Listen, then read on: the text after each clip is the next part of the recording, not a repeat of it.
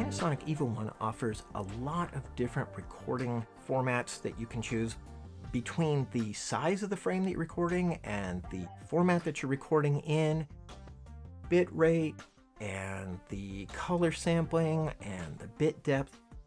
There's an overwhelming number of choices. I'm going to try to explain what they are and help you to choose which one you're looking for. First of all, there's two main file formats you can record to. You can record to AVC HD, or you can record to a QuickTime movie. AVC HD is for 1080 or 720 only. It's not for 4K, it's not for 2K, it's not for ultra high definition. It's only for 1080 or 720. And AVC HD is very small file sizes. If you have a small memory card and you're going to be recording hours and hours and hours of footage, AVC HD can be a great choice. If you've got the card storage space, I wouldn't limit myself to AVC HD because the other recording formats are higher quality. But AVC HD is a valid choice if you're shooting 1080i or a 1080 24p or even 1280 by 720, 720p at as low as 8 megabits per second. So incredibly small file sizes. If you're wanting to take advantage of what the camera can really do, then you generally want to go to the QuickTime movie recording format. So when you want to choose a recording format, you go into the System Settings menu, System Mode, Main Codec. And there you're going to be presented with a long list of entries with long names like 422 Long GOP 50M or 400M ALL-I. What do these mean, and which one do you want? Two things. First of all, you're going to see codecs that are listed as GOP or ALL-I. They're both MPEG-4 codecs. They're similar compression technology, except Long GOP has an additional tool it can use. So the ALL-I is all intraframes. No frame-to-frame compression. It's all each individual frame. Think of it like a whole bunch of JPEG pictures. Every frame is its own standalone image. The Long GOP codecs recognize that in video, a whole lot of the frame doesn't change. For example, you're watching this video right now, and I'm talking at you. Maybe this little area is changing a bit, maybe this area, but the camera hasn't changed. This is exactly the same. So the Long GOP could say, hey, repeat this portion from frame to frame. Don't bother re-encoding and recompressing this entire image every frame.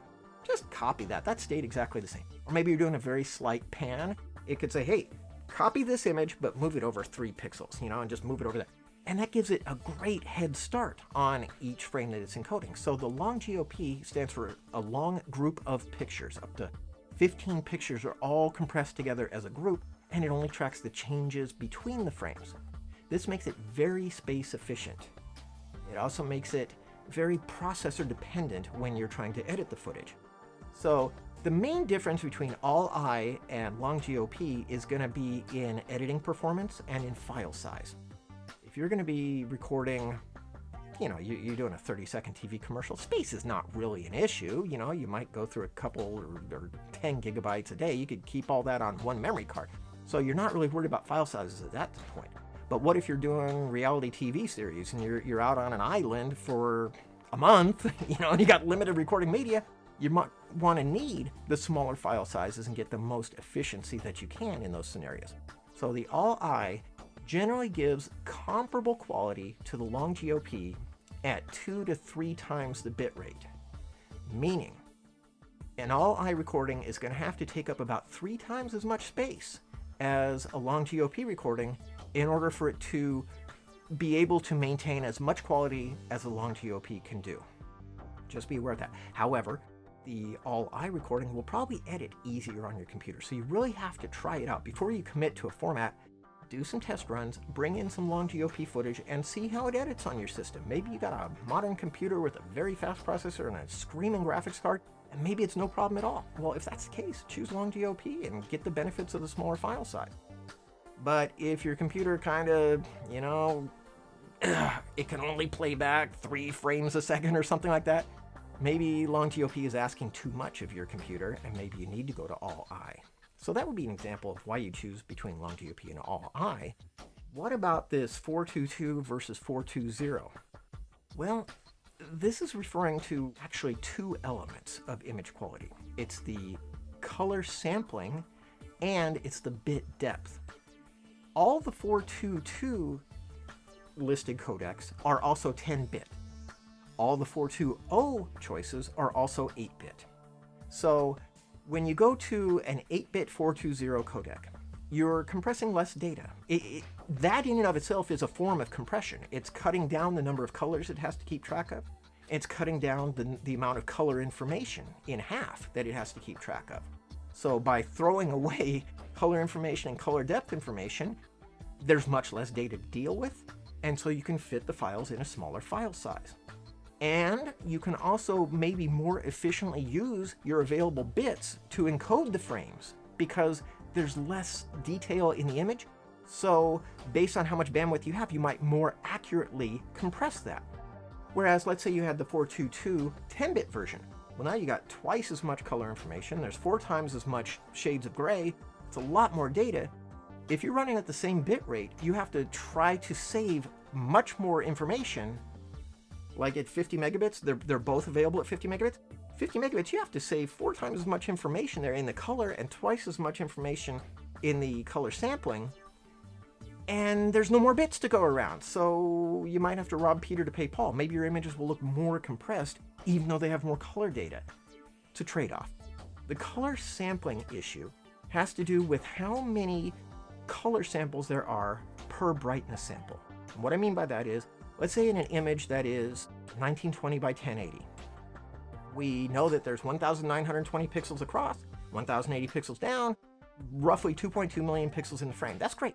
But that's only in terms of brightness, not in terms of color. The human eye is less sensitive to color information than we are to brightness information. So the camera, first thing it does, it throws away half the color. They all do that. It's called 422 color sampling. They literally use the same color information for every pair of pixels. And we just don't notice. I mean, it looks pretty good. In fact, if you go to 420 color sampling, it throws away the color information for 3 out of every 4 pixels. It uses 1 color sample for every 2x2 block of pixels.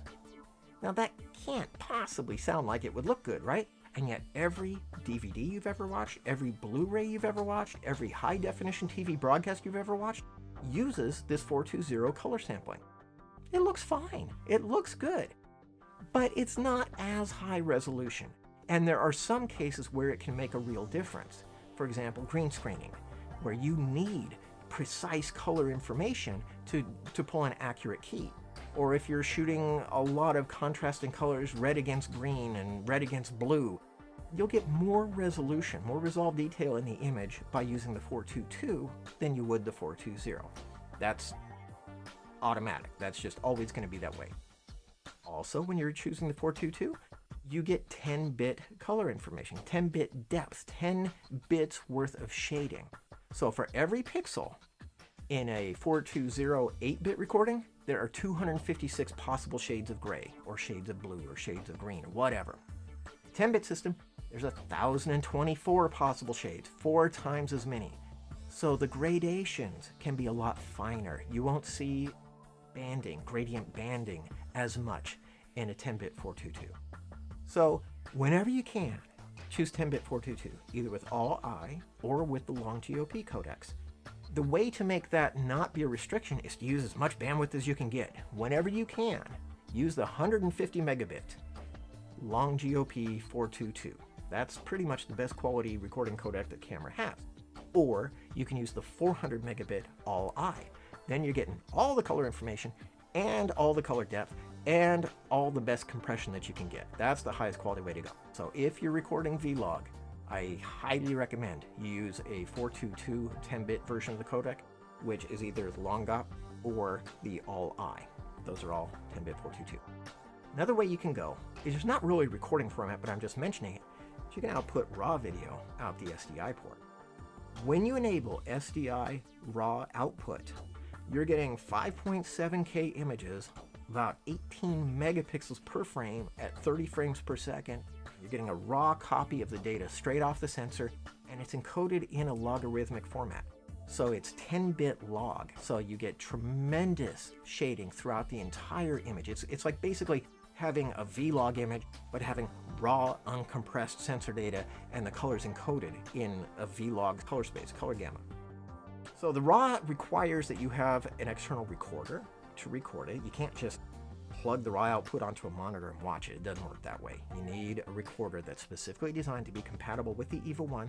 If you do that, you can get raw output out the SDI at as much as 240 frames per second.